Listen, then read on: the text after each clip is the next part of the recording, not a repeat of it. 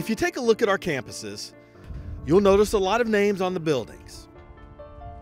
Every one of those names has a story, and many of those stories are remarkable and quite similar. We want our children to have equal rights. Well, it was just an important thing I worked for all my life. Even when I was a kid, I wanted people to get along and be racially blended. It was tough, you know, changing schools, going to a different environment. And he kind of sheltered us in a way to get us through that barrier of the exchange that we were going to. We didn't give up. We had little posters that we took with us and put them on our checks or where we went. It says all people should be able to live where they want to live without regard to race or anything like that. The people behind the names on many of our buildings fought for things like desegregation and bilingual education. There have been movies made about the courage they showed. When we were all Broncos.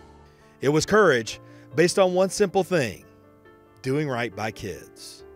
Miss Alexander, the most important thing to her was to reach every kid that she could and give them the best education that she could possibly give them with a smile and a hug. We are people of faith.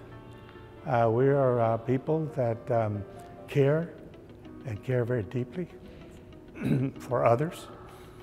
And I think those are the types of values which we learn from our own families. We didn't have time to rest. It was exciting.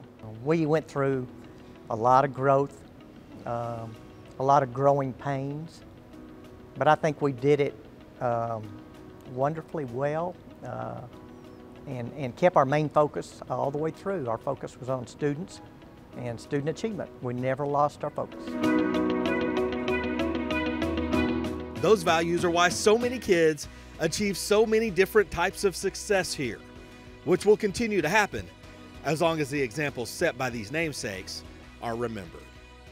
We still have a long way to go. The job is not finished. If you're patient and wait and do what you're supposed to do and treat everybody alike, your dream will come true.